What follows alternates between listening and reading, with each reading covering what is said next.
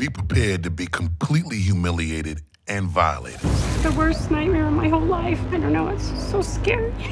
He didn't do anything. Oh, that's messed up, but it could never happen to me. Yes, it could. It could happen to you, just like that.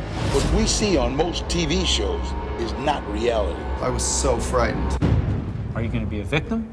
No, I ain't gonna be a victim. That means I gotta be the victimizer. I wasn't in San Quentin a week, and I watched a man die right next to me. I'm on my bunk and I'm listening to it, and I'm thinking, damn, ain't somebody gonna come help this dude? It's more like a horror show. Just ask for an attorney. Don't blindly trust authority figures. Be ready to stand your ground. You're gonna need money. Pray for a miracle. They take a bad situation and they usually make it much worse. And you turned me into a murderer because I had to. I'm sorry. All the data, luckily, is out there. It's just a matter of whether you give it. We're going to get perspectives from investigative journalists, analysts, academics, prison staff, lawyers, cops, inmates. So in the unfortunate case that this may happen to you, this is the Survivor's Guide to Prison. We've been targeted, now here's what the problem. Are they controlling you? They got a hold on you? You need a man in a suit to tell you what to do?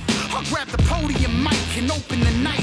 We don't read between the lines, let alone the stripes and the stars. Presidents get popped in their cars. I ain't copping a drop, real talk. Hi, it's Vale here with a bonus behind-the-scenes movie fact for you. In the movie The Shawshank Redemption, remember the scene where the character Brooks feeds his crow a maggot? Well, the American Humane Association objected to the scene and stated it was cruel to the maggot, and it required that the crow be fed a maggot that had died from natural causes. Yeah, okay. Now, before I go, remember, we publish new videos every day, so be sure to subscribe for more great content. Bye-bye.